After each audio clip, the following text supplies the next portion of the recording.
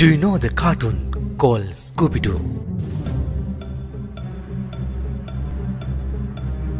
Once upon a time, when the American economy collapsed, some people disrupt as ghosts and start committing robbery.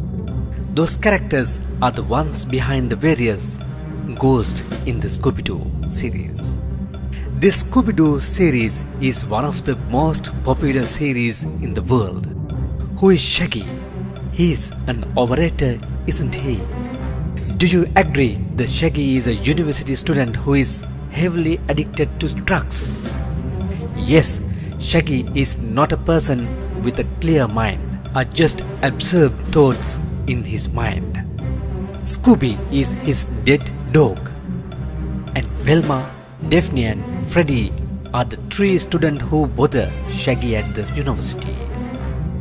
He solves the mystery with a dog he meets and talks to. Surprisingly and unimaginably, this is the 100% true background story of the series.